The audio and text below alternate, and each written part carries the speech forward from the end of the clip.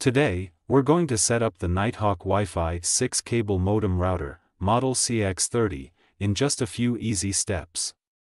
Let's get started. First, take the coaxial cable and connect it to the back of your modem router by screwing it into the coaxial port. Next, plug the power adapter into the CAX30, then connect it to a nearby power outlet. If you prefer a wired setup, connect an Ethernet cable from the router to your computer.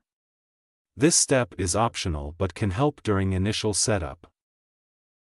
Now, press the power button to turn on your CAX30.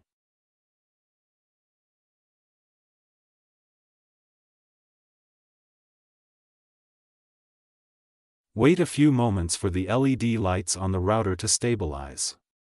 Once the lights are solid, you're ready to continue. On your computer or smartphone, open a web browser and type routerlogin.net into the address bar. This will bring up the router's setup page. Follow the on-screen instructions to activate your internet service with your internet provider. You'll need your account information for this step.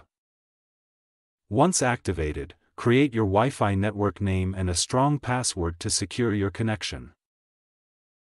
Finally, connect your devices to the new Wi-Fi network using the name and password you just set up.